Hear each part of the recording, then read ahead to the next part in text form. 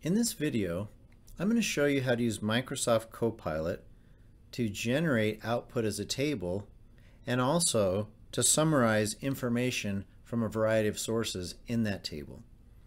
So I'm going to open up Copilot here, and I'm going to select more precise because I want it to go ahead and search the web for information. So this prompt's a little bit long, so I created it beforehand. I'm going to paste it in to the chat and then explain it. So first I say, I'm interested in seeing what various news outlets are saying about the 2024 presidential primaries.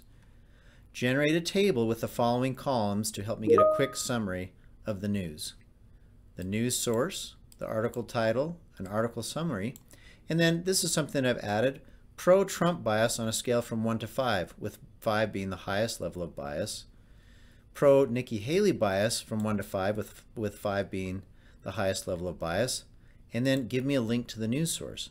Find at least 10 sources. These sources should be from both US as well as other countries. Okay, and let's press the submit button and see what we get.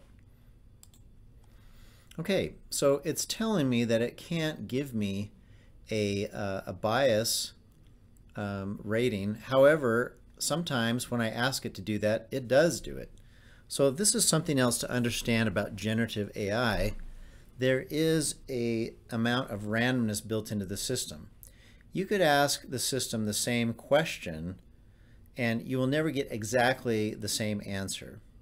However, it is doing the other things that I ask it to.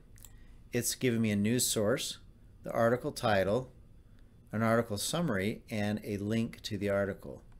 And it's doing it in table format. Has it given me 10?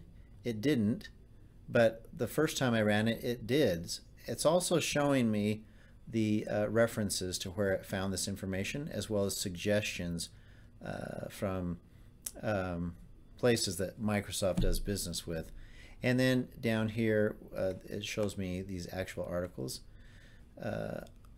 I could ask it to regenerate and say, please regenerate and give me at least 10 sources. This is another thing to understand about generative AI. It doesn't always do everything that you ask it to perfectly. And that's why it's called a chat, because you can ask it to improve on what it's done or change what it's done. It's saying it could only find 6 sources, so it's going to go out and try again. That's why it's called a chat, because the generative AI remembers everything that you've done before in the current chat, and you can reference those things.